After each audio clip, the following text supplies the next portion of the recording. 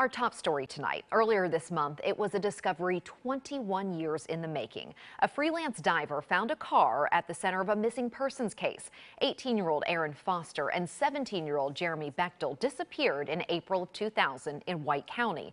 Now, for the first time since their vehicle was pulled out of a river, family of one of the missing teens spoke with News 2's My Owens. He says there are still many unanswered questions. You hear all kinds of stories and possibilities out there, possibly, what could have happened, or just too much stuff out there right now. It was a moment of mixed emotions. And, after 20 years, it's kind of disheartening at the same time to know that they were possibly there the whole time and then nobody knowing.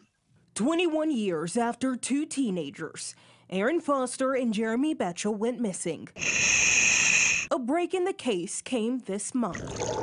Immediately, John thought of his sister, Jeremy's mom. She didn't live long enough to find out what happened to him. She had died from cancer before she had the chance to get answers. The sad part for her is because she had to live through all of this and,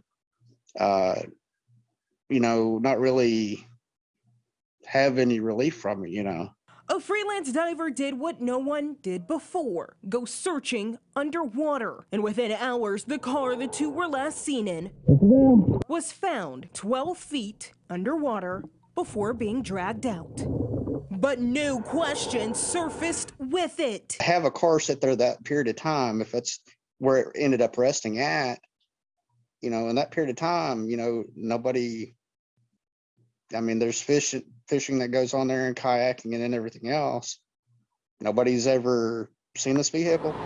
That's one of the questions I have. Now Jeremy's family is looking back at the past 21 years. She had initially had hope that they would be found alive. They might have, went somewhere. Still searching for answers. My Owens, News 2.